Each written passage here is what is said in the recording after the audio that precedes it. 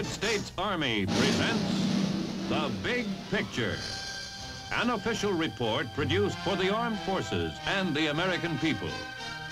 Now, to show you part of the big picture, here is Sergeant Stuart Queen. The more things change, the more they remain the same. The old saying holds true even in this nuclear age. The ground soldier and the small infantry unit remain as important as ever. Indeed, more so. Since they will fight in more widely dispersed, more mobile units, they must be more self-sufficient, more self-reliant than ever.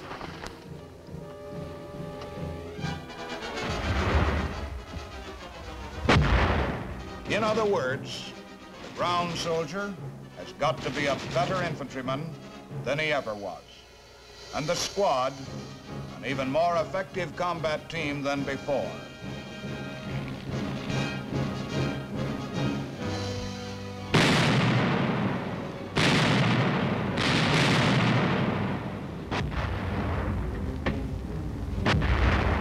The answer to this need is training. Training and more training. And one day's training is pretty much like the next, hard and rigorous. Keep the men at a top pitch of combat readiness. So we'll take a fairly typical day to tell the story of a squad. Only this squad is a little special. They are infantry elite paratroopers. And they have one of the hottest missions of any men in uniform. They are in the vanguard of the United States 7th Army in Germany. They are on round-the-clock alert to repel attack from the communist East, and by their example of readiness, to deter the enemy from launching such an attack. Our story of a squad, however, has a quiet beginning. Oh, a very quiet beginning.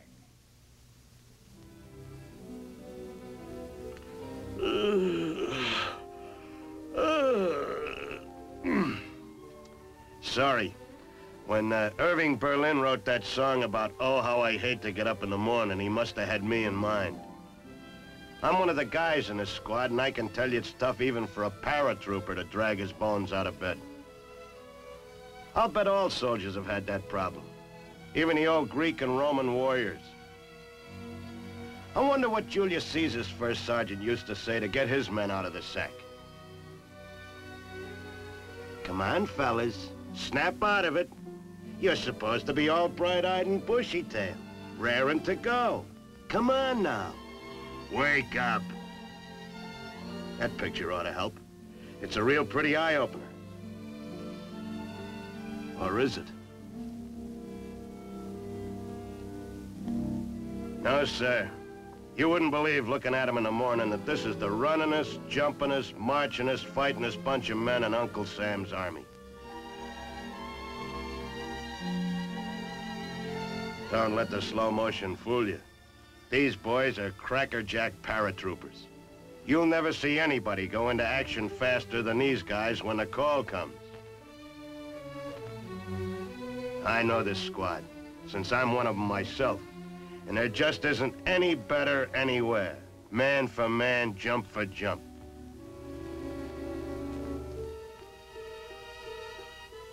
We're pretty good at making beds, too. Yeah, regular hospital style. Even better. But don't get the idea we think we're perfect in every way. We've got one of those guys who's always running out of razor blades, too. But no kidding. Everything we do, we try to get in the habit of doing well, even to making beds in the morning. Make no mistake about it. Good housekeeping is part of good soldiering, especially in this outfit. And when it comes to shining up those jump boots, we keep the shoe polish industry rich and thriving. Oh, you're gonna see a lot of this.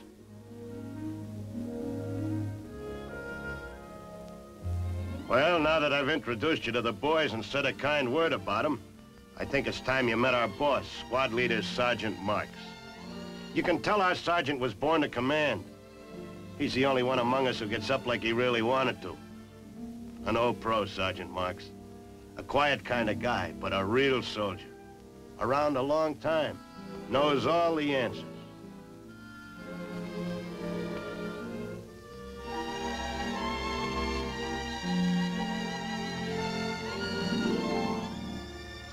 Uh-oh.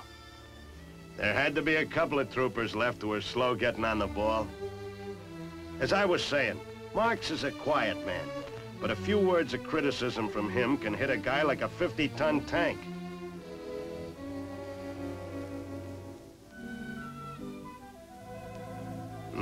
That coffee sure looks mighty good. The personal service is for Sergeant Polder, one of our company non-coms. Married non-commissioned officers who live off post with their families have to rise and shine a lot earlier than we do to get to the post on time.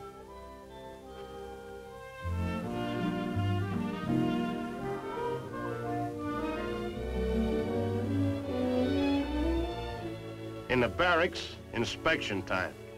Quite a change in the atmosphere, huh? These boys look sharp, ready to go. Uh-oh, my error. This trooper forgot to put on his cap insignia, so he's getting a gentle reminder from the inspecting officer.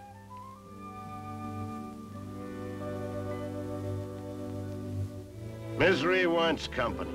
Another lad who goofed. His haircut's getting a little fuzzy.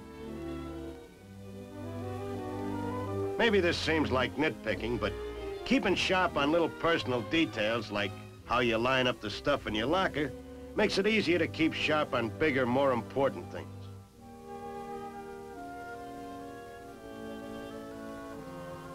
Now we're getting down to business. Briefing session's coming up on the day's problem. An airborne drop and a simulated attack. The squad leaders come in for the details on their particular missions. That's Lieutenant Bean, our platoon leader, giving out the info. There's no second time around on these airborne drops. They've got to click the first time out.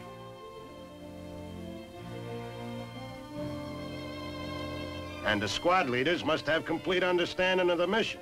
Nothing left to chance. They must nail down each detail of the operation. But that's natural with these guys. It's a habit built in. Every one of them is a hardened soldier. And one of the surefire qualifications of an old pro is thorough preparation in advance of the mission.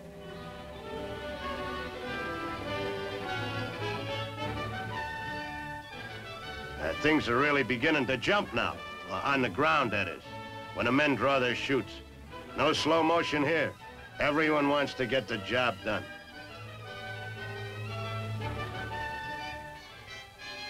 Putting on a parachute is one of the times when the habit of being fussy about little things pays off.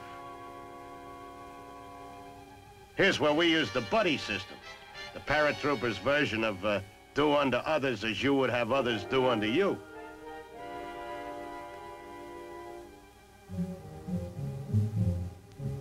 Maybe I'm just a soft-boiled egg at heart, but I always get a kick watching troopers, all combat loaded, board their planes. And it's great to be one of them. They're soldiers who know their job. You see it in the casual but orderly way they climb aboard. The easy discipline with which they take their places inside. This is routine to them, but routine because of long experience and hard training.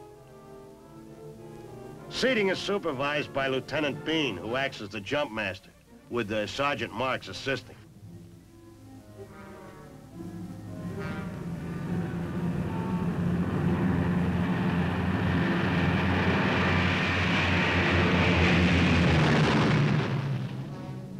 After the takeoff, Lieutenant Bean resumes the routine of checking the men's gear. You just can't play it too safe when these soldiers will be risking their necks.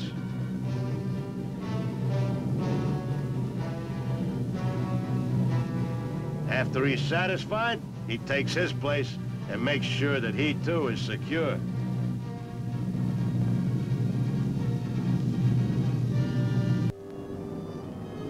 It won't be long now before we're on target. Don't think these boys aren't keyed up. Even for hardened paratroopers, there's always tension when the drop and action are only moments away. The giant planes carrying a company hit the drop zone right on the nose. And away we go. Geronimo!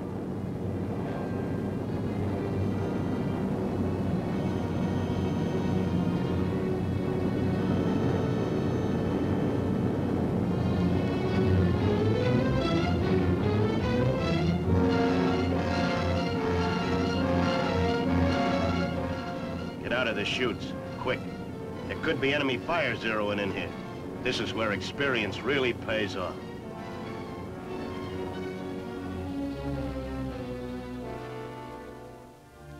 Everyone is safely down, but before the problem begins, our company commander calls in his officers and non-coms, including aggressors, for a final word to coordinate the different phases.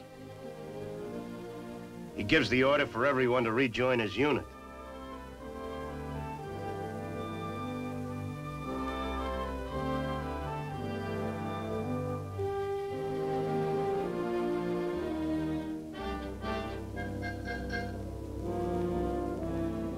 Lieutenant Bean has set up his position under cover in the woods. Sergeant Marks reports that all his men are in the assembly area nearby, awaiting orders. Using a map to guide them, the lieutenant and Marks orient themselves on their position and the suspected location of aggressor troops.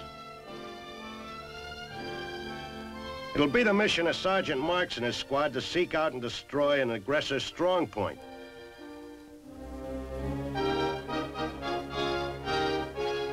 Lieutenant Bean reports to the CO at Charlie Company that everything is going according to schedule. His men are ready to move out. Our squad is glad to see Sergeant Marks return. We're here for action, and waiting around to jump off is the worst part of these rugged field problems.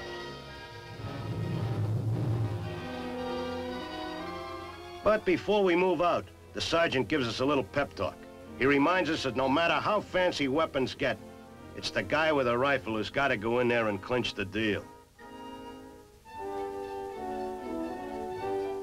The squad is divided into fire teams.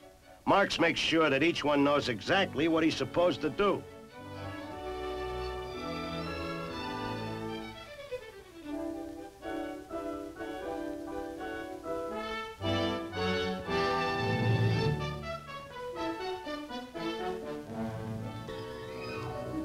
These aggressor troops, meanwhile, haven't been losing any time getting ready.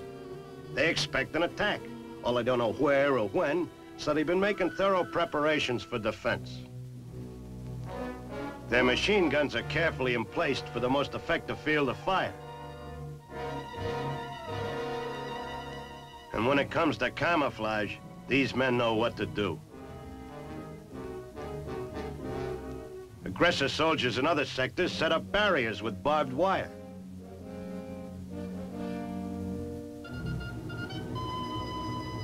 This field problem encompasses more than just our squad, and aggressor forces make it very realistic. Sergeant Marks is determined to use surprise. He knows the danger of underestimating the enemy. He sends out scouts to make contact with the aggressor, while holding back the rest of the squad.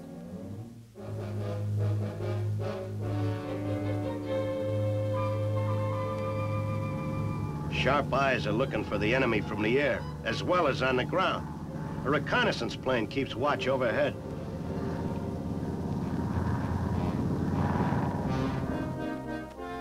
The reconnaissance pays off, too, when one of our scouts spots the presence of the enemy. He gives the signal and takes cover to wait for the squad leader to move up.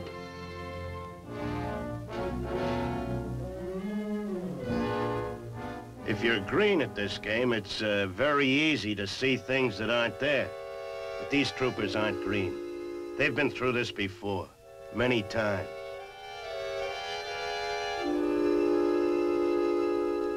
There, big as life. An aggressor scout sent out to watch for our approach, while maintaining radio contact with the aggressor forces.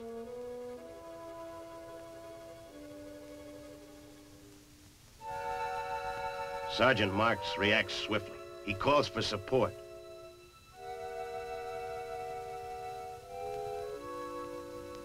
tells the men to move in quietly and capture the aggressor scout.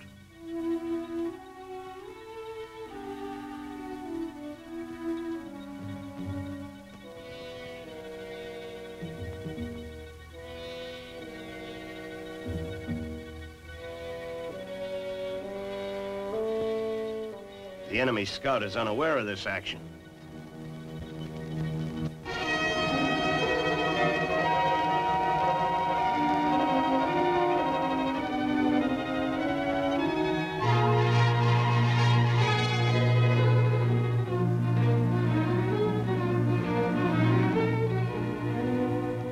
Sergeant Marks now is a valuable prisoner.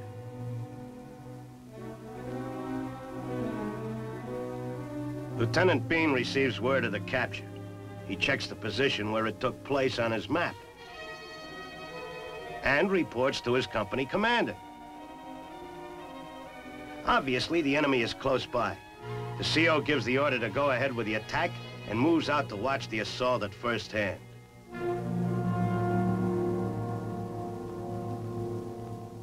Again, scouts lead the way to reconnoiter the terrain and probe for the enemy's strong point.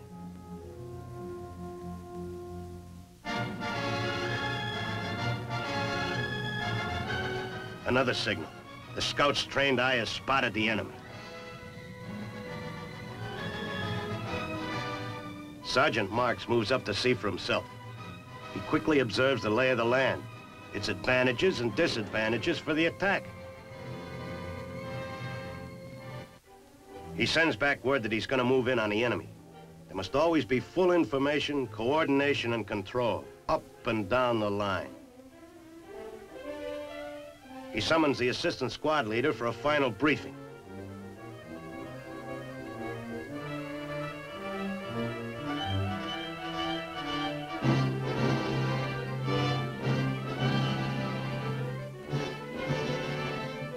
Marks lays out the plan of attack against the aggressor's strong point.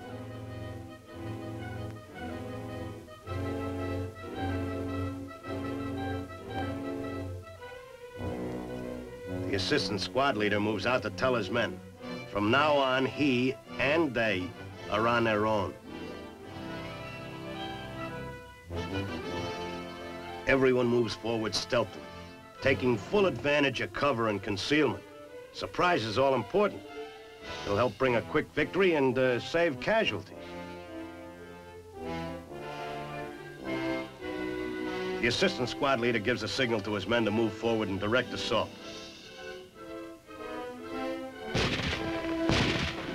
Launching fire to destroy the enemy with a hail of bullets.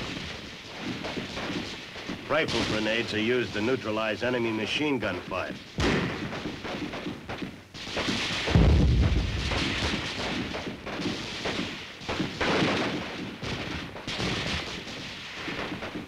But the aggressor troops do not fall back. They open up return fire and resist stubbornly.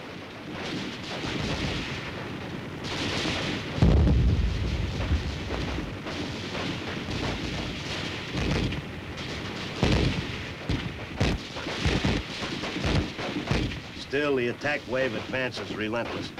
They roll over the defenders, knocking them out with rifle fire and bayonet. The company commander, seeing that the objective has been achieved, brings the exercise to a close and recalls the men for a critique. The aggressor casualties come to life. Maybe as actors, they're not up to Hollywood standards, but they've done a mighty useful job.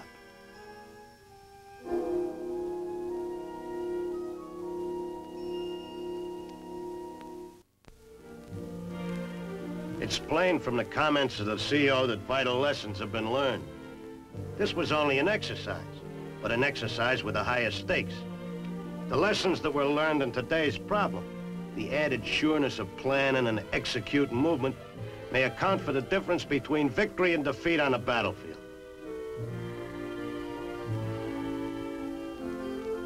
It's all over now and the men relax, realizing suddenly how tired they are. There'll be trucks along soon to take us back to barracks. But first, there's a well-earned pause for refreshment. A good old cup of hot coffee.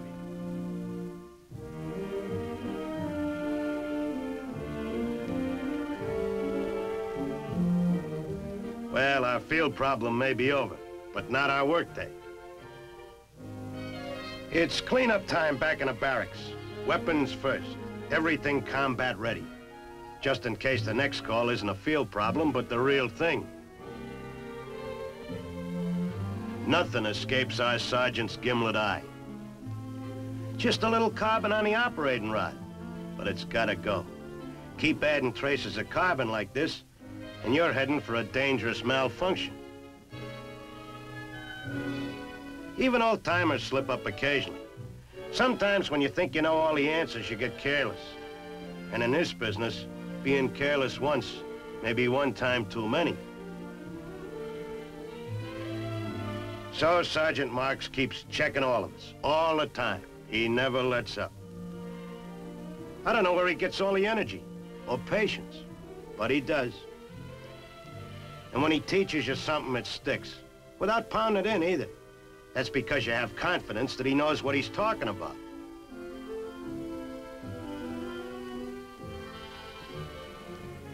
This outfit prides itself on trimness. It doesn't need prodding to look its very best, with a few exceptions, that is.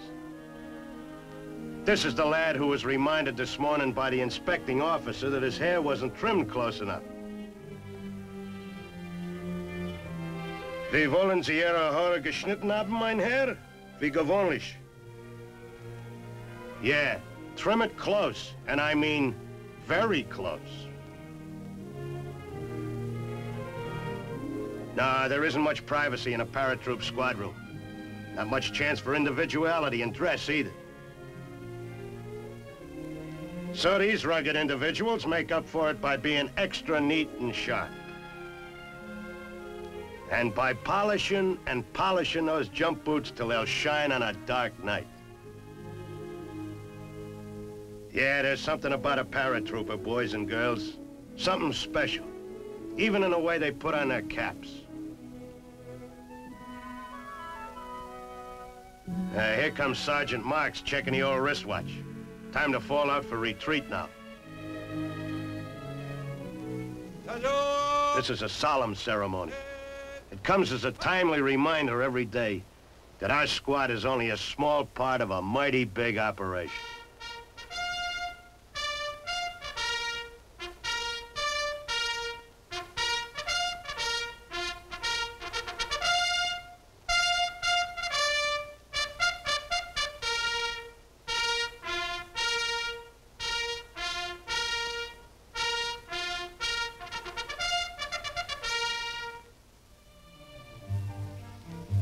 Finally, rest for the weary.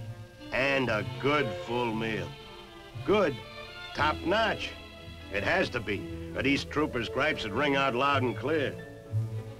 And there's no pick-me-up like a letter from home. Especially when there's a laugh or two inside.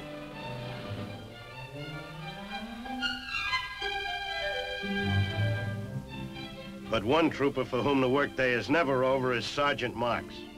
He may be reading his paper in a non-com's mess. But when one of his men sits down to rehash the day's problem, Marks is always ready to talk it over.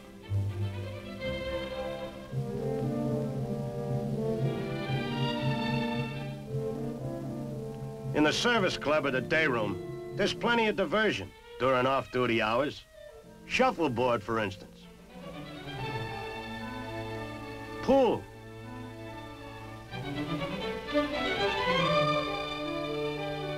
Very nice break. Ping pong. All the recreational equipment's in full use. There are facilities for everything, including letter writing, card playing, and plain relaxing. Of course, there's always an ambitious lad who wants to improve himself. This soldier is working on his Armed Forces Correspondence course. These courses teach everything, except how to stretch a month's pay. Yeah, there's a very well-stocked library, too, with everything you'd want in the way of reading matter. It's a popular place in which to taper off a long day, even if you're not a bookworm. Some of the fellas like to take it easy in the barracks. And music appreciation is a popular pastime for some.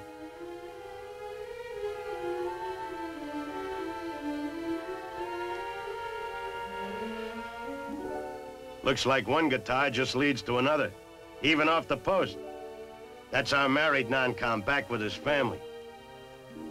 This is his personal squad. It's a cozy picture of domestic life. Just the kind you can see every evening from Maine to California.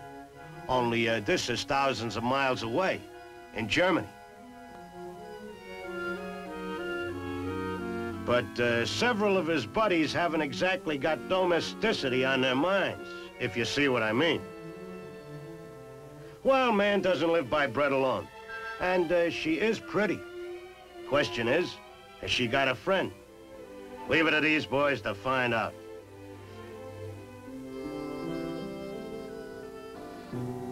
And then there's the beer that made Germany famous before Milwaukee.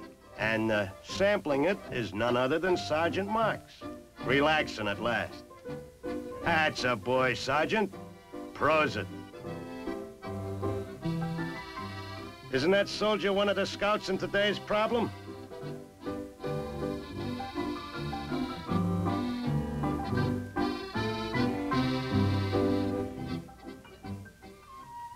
But every day must come to an end. And this has been a long, hard day for our airborne squad. And for this lad, it appears it's been a little too long and a little too hard. Well, his buddies will help him get to bed.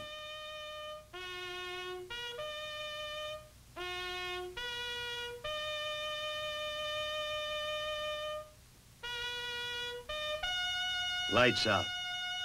For every squad, everywhere, there comes at long last a sweet and solemn sound, signifying that its story for the day is finished. The story of a squad, told through the full cycle of a day's hard training and an evening's easy relaxation. Americans in uniform on the job, tough, keen soldiers. Off duty, easygoing young men seeking fun and relaxation in the casual, relaxed manner of young Americans anywhere.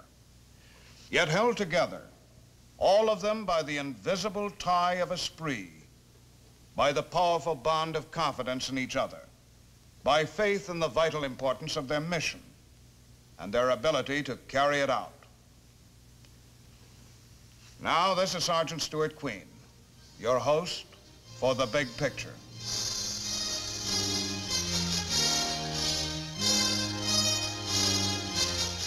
The Big Picture is an official report for the armed forces and the American people. Produced by the Army Pictorial Center. Presented by the Department of the Army in cooperation with this station.